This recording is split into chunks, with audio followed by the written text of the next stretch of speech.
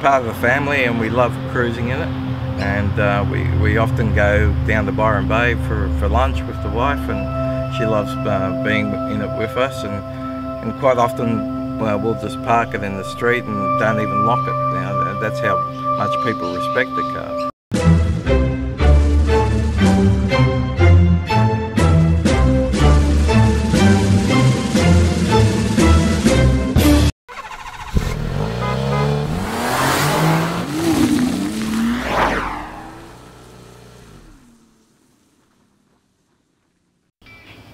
Hi, my name's Frank Oliveri, and this is my SS Torana. It's a 76 model, and it's a A9X tribute car, tribute to Peter Brock and the legend that he is.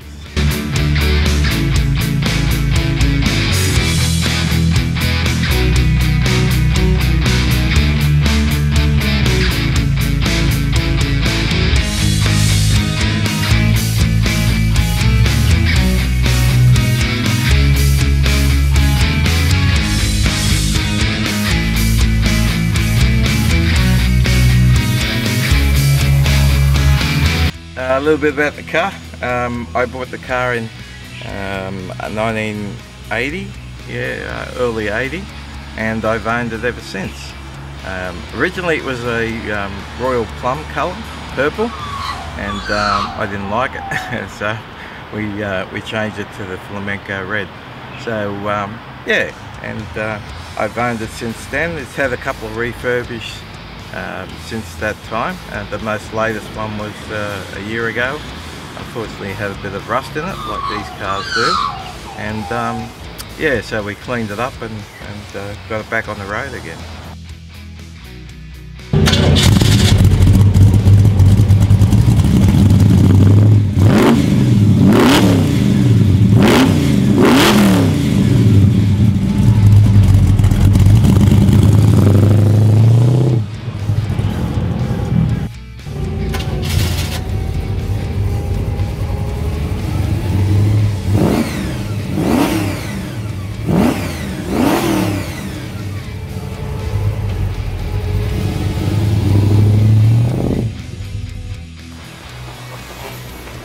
Prior to this, I used to own an LJ Torana, a bit of a Torana enthusiast, I suppose, a Torana nut.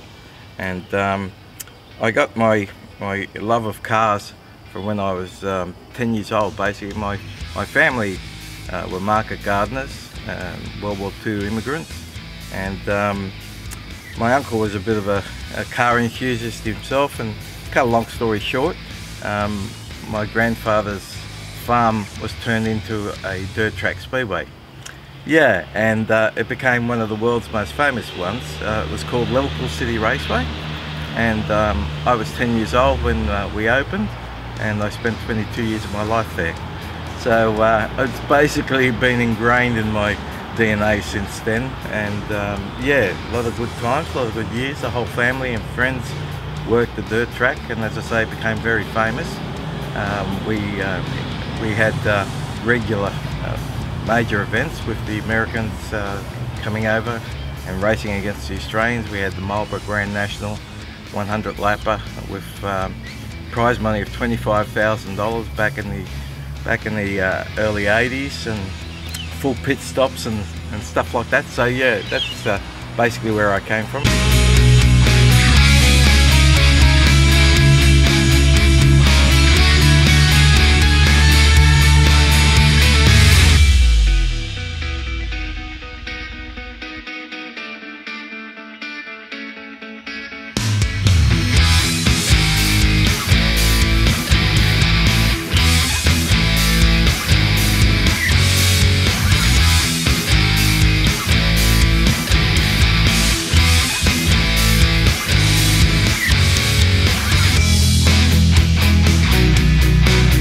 Like most kids back in the 70s and 80s, we did a little bit of illegal street racing, but it was in a controlled environment, so to speak. So back at a place called Bricky's, which is now the home of the Olympic Village, and spent a lot of years of my life there as well. There used to be a hangout there called Big Chiefs. It was like an Arnold's type of drive-in milk bar, so to speak, and yeah, it was a regular thing every weekend, and that's where I got a bit of an itch for drag racing. And yeah, from there on I got married and had kids, and unfortunately the car became second to the family and got stored away for many years, and basically resurrected when we moved to Queensland 20 years ago, and I've since been nurturing the car to get it back on the road to the condition that it is now. So yeah.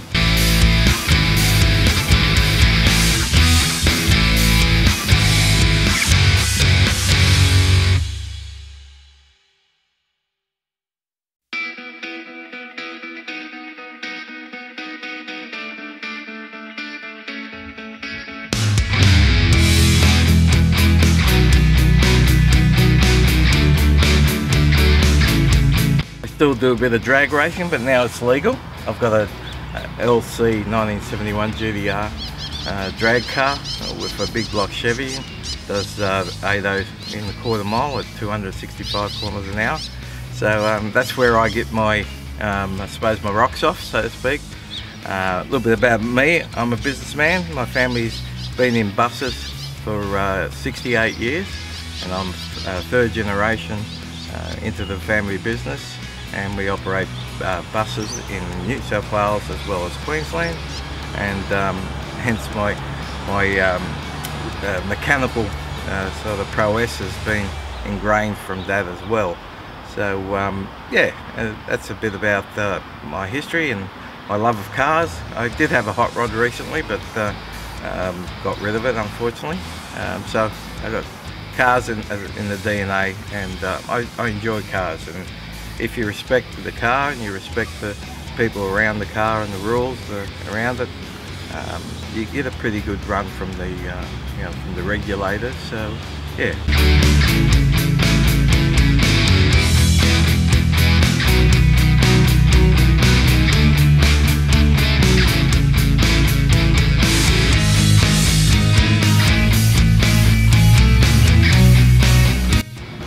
Getting back to the dirt track days, my father gave me a bunch of programs at the age of 10, and he says, don't come back until you sell them.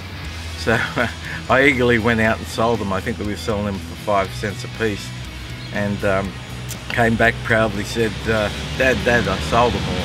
And he said, yeah, okay, here's another bunch, keep going.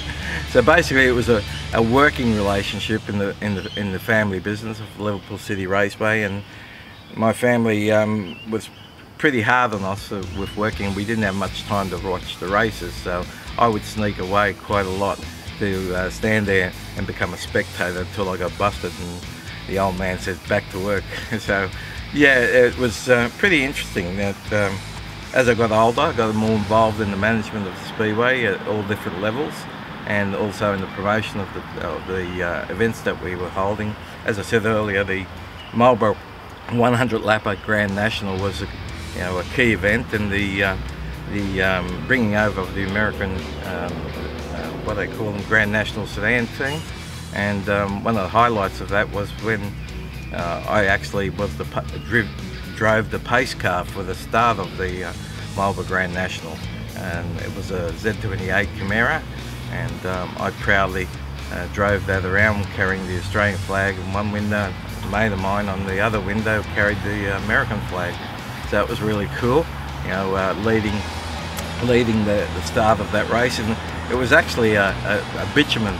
We went from dirt to bitumen back in the days when Bob Jane built his Thunderdome, and we collaborated with the Jane family, and we turned our track into a quarter mile high bank NASCAR type track, and we operated that as a bitumen track for, I think it was about 5 years, and we held regular events with the other tracks in Melbourne and Adelaide International Raceway. There was all Newcastle Raceway was also bitumen, so was Tralee down at Canberra. So it was really fast, close racing with the high bank tar track, and it was incredible. The highlight of that part of our history was that we brought AJ Foyt out to race the speed cars, which today are called the wingless sprint cars. And you know, it was incredible to see the world champion of AJ Foyt racing around our track.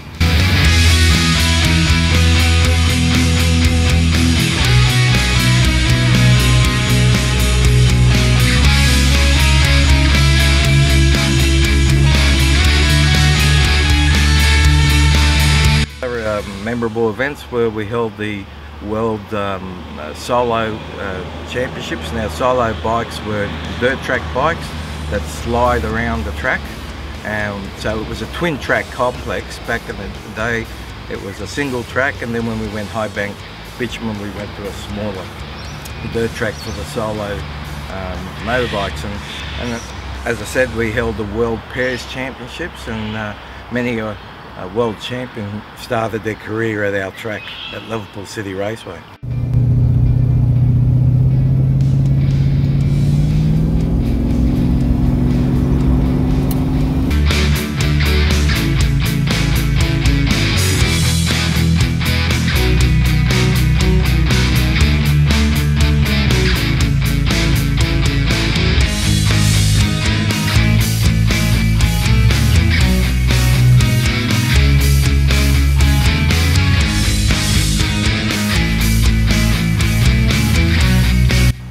Interesting story. When I went to purchase a new car, because I basically run my old Torana down to the ground drag racing at the Brickies and the Castle Ray, so I was looking for a new car and I was going for a Corvette, and they were too expensive. So the guy that was selling Corvettes over at Tarrant Point said to me, "I've got a Torana, you might be interested in it." So we went around and had a look at this Torana, and I stuck my head underneath the back end, and in 79-80 for this car to have this 9-inch disc brake rear end was just like unheard of, because four-wheel disc brakes were just coming into sort of thing. And that's what the A9X is. The A9X was a follow-on from the L34, which had brake problems because it had drum brakes in the back, and the A9X had disc brakes in the back. Well, this had the 9-inch forward disc brake in, which was quite common in the racing days. And the salesman said to me that this car actually had track heritage. Unfortunately, I haven't been able to prove that, but the car itself is very heavily modified with suspension wise. Apart from the disc brake rear end, it's got K-Mac suspension front and rear, track type suspension with the heavy duty brake stabiliser bar. It's got a pano bar at the back as well as a torsion bar on the front. It's got Heim joints on the control arms, and a lot of suspension modified. So, you know, the evidence that this car was a track car is there in the suspension, and the fact that it was all there when I bought it in '79. It had the A9X flares, add-on flares, and the bonnet scoop and all that. But unfortunately it's not an A9X, I wish it was. But it doesn't really matter because I'm never going to sell it. My kids might when I'm dead and buried, but yeah.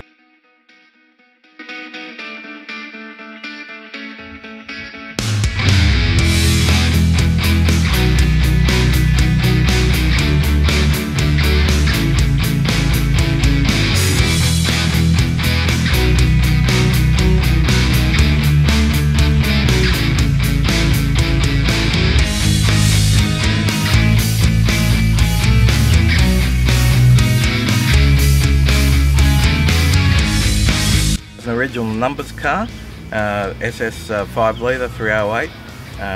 Yeah, on the modifications, I back in the day when we were a young family and we only had one car, my wife couldn't drive a manual, so I put an automatic in it. And unfortunately it's still an automatic today, but one of my goals is to revert it back to a manual. But the older Australian gearboxes wouldn't handle the power too much. So there'll probably be a Tremec, 5-speed Tremec that we'll put in it. But the engine's original, other than it's got some, basically it's the L34 spec engine, but it's not an L34 motor, with the roller rockers and the cam and some headwork and a little bit of bottom end work. It's not It's not a fast car, it's not made to go fast, it's made to sound good, and it does. Yeah, so that's a bit about the history of this car. And as I said, it was originally royal purple. I didn't like it, so I painted it as Flamenco Red.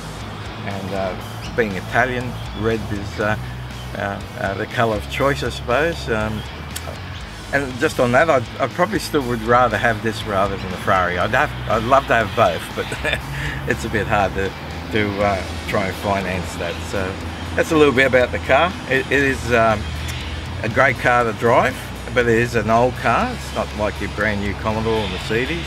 The suspension's really hard, and you know, it's good for its time for doing a bit of circuit racing. And funny enough, back in the day when we had the Speedway, my dad wouldn't let us do any racing because he was hard ass, and I used to have to sneak away, as I said, to watch the races. And one time on the high bank tar track, I actually entered what we used to have a family dash, where you enter your car and you actually race the clock, and I did that under my best friend's name just to get out in the track and have some fun. So yeah, it's got a drop tank in it as well, which is yeah, used for Bathurst racing, 85 litres.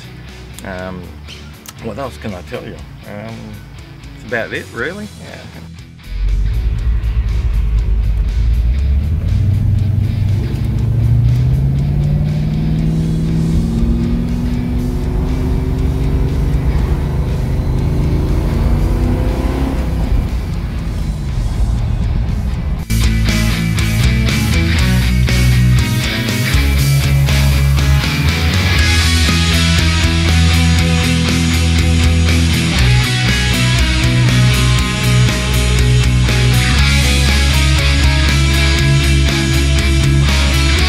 The car is part of the family, and we love cruising in it, and we often go down to Byron Bay for lunch with the wife, and she loves being in it with us, and quite often we'll just park it in the street and don't even lock it. You know, that's how much people respect the car, and they ask a lot of questions about it, and even the young ones, they know what the car is, and they're very interested to know the history and stuff like that on it.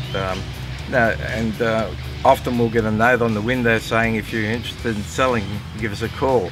But as I said before, we won't be selling it. My sons might be. But yeah, no, going cruising all the time, especially on Australia Day. You know, we put the Australia flags on there, and everyone yells out Torana, and it really gets a lot of attention. And funny enough, you might have Ferrari next to my car, but a lot of people always pay more attention to my car than the Ferrari because it's such an iconic car.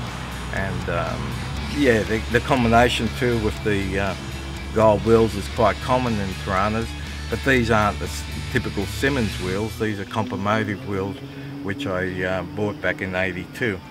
Similar with the seats, they're Wolf Race seats. As I said, we bought them in '82. So yeah, other stories about cruising, it's just on the highway, you got people hanging out the cars, you know, putting the thumbs up, and you know, cruising through Surfers Paradise.